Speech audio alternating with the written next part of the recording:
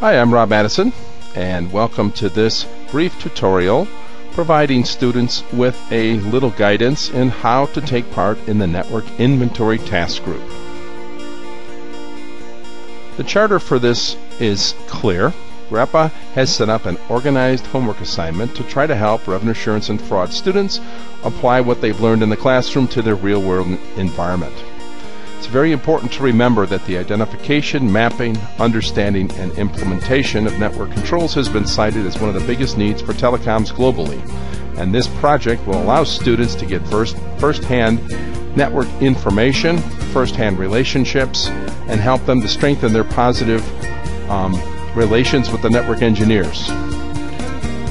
It's really important to realize that if you wait until there's a problem in network before you start to go meet with these people, that's not going to be the best way to set up a relationship. So this is all about being proactive and understanding what's happening in network and what the proper controls are before a problem actually shows up. So the purpose of this exercise is threefold. First, to get the students to become familiar with the right contact persons in network. We call those people your subject matter experts, your subject matter resources. They serve as your reference when network problems occur, and they're your contacts when you need to go delve deeper into network problems.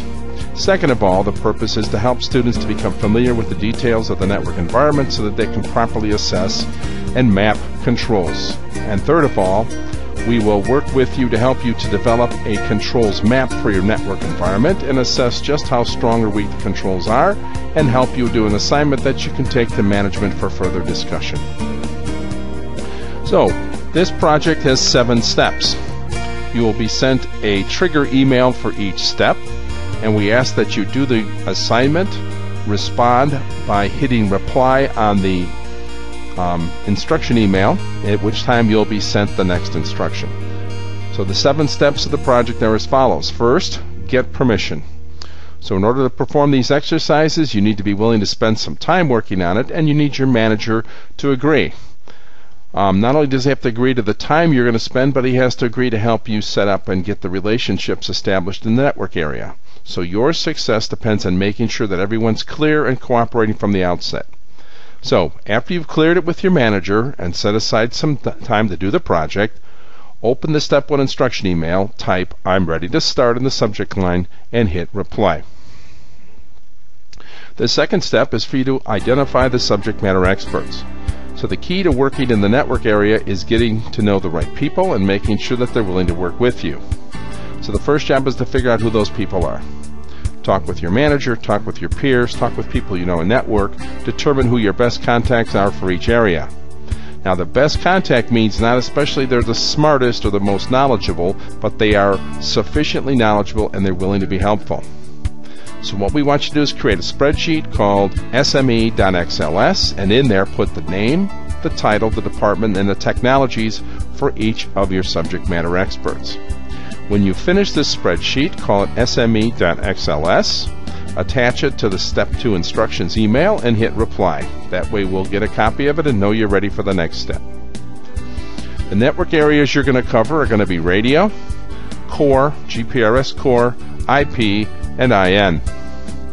So radio, of course, is the way customers get into our network. It includes the BTS, the BSC, the WiMAX network. We call them the GRAN, the UTRAN, the EUTRAN, and the WiMAX radio configurations. So if you don't have a good inventory of what all those pieces are, and if you don't understand how those work, it's not going to be possible for you to troubleshoot when you have security, fraud, and leakage problems. On top of the radio network, we then want an inventory of your core network. Now if you're a traditional 2G carrier, that'll be MSCs and gateways. If you're a UMTS or LTE, that will include the MMEs, PCRFs, PGWs, SGWs. It really depends on your environment, and this network mapping exercise is designed, among other things, to help you to find out exactly which stage of technology your organization's at. The GPRS environment, which includes the SGSNs, the GGSNs, the APNs, and the different gateways, is important to understand as well. There's a lot of leakage and a lot of fraud, a lot of loss happening in the GPRS area. For the IP core, that is to understand where are your DHCP servers, what's your protocol for assigning IP addresses, how are you managing security and AAA in the IP environment, along with an IP network map for your organization. And finally, your IN, Intelligent Network and Value-Added Services components.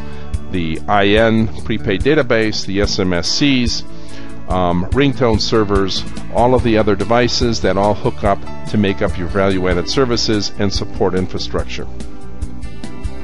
So, once you've figured out who your subject matter experts are for each area, step 3 will be to interview them. So take your spreadsheet, go to those people, and talk to them about what are the different elements in the environment, where's the information kept, how are they secured, who's responsible for what, and how are they reporting and how are they secured. So you're going to interview your subject matter experts. It could be on the phone, could even by email, conceivably. Certainly sitting in person would be the best. The purpose at this time is not to put these people on the defensive, but simply to seek information. Almost every network engineer or IT person will ask, why do you want to know these things when you ask about this information?